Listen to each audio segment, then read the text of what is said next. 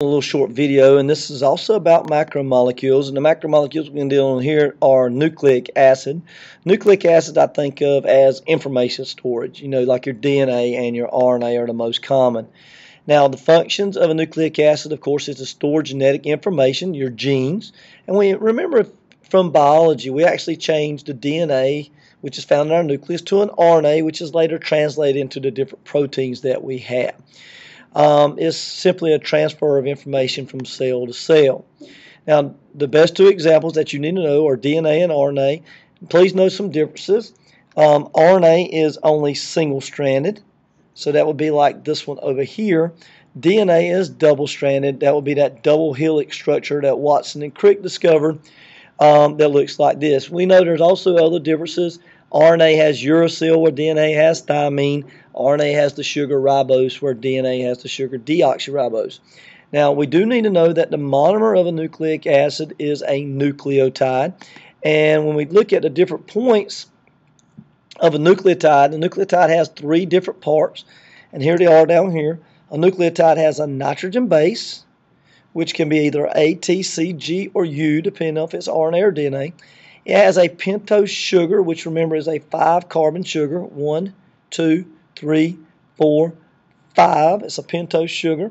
It could be either glucose or, it could be either ribose or deoxyribose. And here they are up here, depending on which one it is. And it has a phosphate group. And this is the classic structure of a nucleotide. Now, there are basically two types of nucleotide, and this is new information to you. The two types of nucleotides are either purines or pyrimidines. Now, the purines are the A and the G are both purines, and they are a double ring. Here's a ring, and here's a ring. Here's a ring, and here's a ring. So guanine has 2 rings, and adenine has 2 rings, makes them purine. Now, the little penguin up here, think of purine as Ag, and if you remember from chemistry, Ag is a symbol for silver. So pure silver is Ag. A purine would be A and G. So that's just a little way of remembering how to do it. Pyrimidines are only single rings. So if you look at these, has only one ring, like the cytosine here, the thymine, or the uracil. And if you remember from biology, regular biology, we had a little rule, right? Complementary base rule.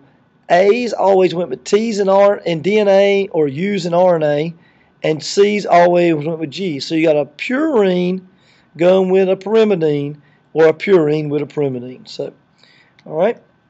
Now, the backbone of something you need to remember is that it has a phosphodiester bond. That means that's the place where new ones are added to it. And I have those kind of circled over here. If you look, here's your phosphate group, here's your sugar, here's your purine, and then it has a little dangler hanging off. This dangler is where, between here and here, where these will be attached. And they attach to each other, because remember, a nucleic acid is actually a bunch of monomers of nucleotides put together. Okay?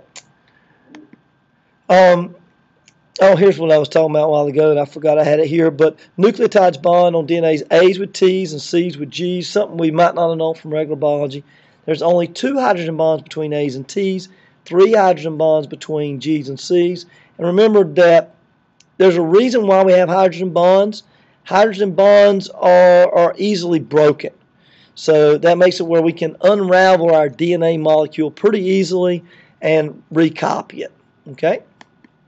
I hope this helps, and I will talk to you later.